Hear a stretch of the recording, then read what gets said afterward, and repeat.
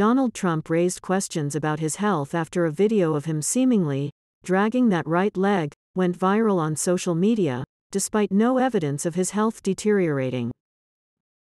The former president has been facing speculation about his health and vitality for years. Two video clips of Trump from a recent address in Milwaukee have once again sparked questions about his health. In one video, Trump was seen delivering 8 boxes of pizza to the Milwaukee Fire Department, which was posted by a Trump supporter. The video was reposted by Ron Filipkovsky, an independent news network editor, claiming that Trump keeps dragging that right leg. Another video showed Trump walking into a hotel in Iowa, where temperatures dropped as low as -20 degrees Fahrenheit. Anti-Trump accounts commented on the videos, suggesting unsubstantiated claims about Trump's mobility issues. One person mentioned that Trump looked off balance while walking, raising concerns about his health. A body language expert, Judy James, noted that Trump appeared less steady in recent appearances. James pointed out that Trump's body posture and gait seemed unusual for him, leading to suspicions of tiredness or exhaustion.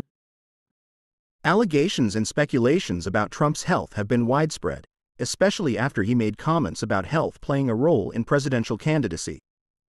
In 2022, Trump mentioned the importance of talking about health, emphasizing the need for good health when considering a presidential run.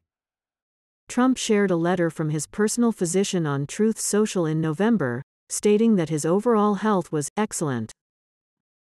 The letter also mentioned Trump's exceptional cognitive health and his commitment to a healthy lifestyle. Despite these claims, concerns about Trump's health persist, especially with his lead in the polls for the GOP presidential nomination. President Joe Biden, aged 81, also faces concerns about his physical and cognitive health, with a majority of voters expressing doubts. An NBC poll this year found that 68% of voters have concerns about Biden's mental and physical health.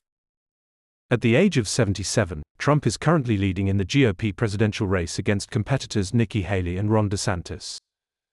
The Iowa caucus, the first primary contest of the 2024 presidential election, is set to begin tonight at 7 p.m. Both Trump and Biden's health have become prominent topics of discussion in the political landscape.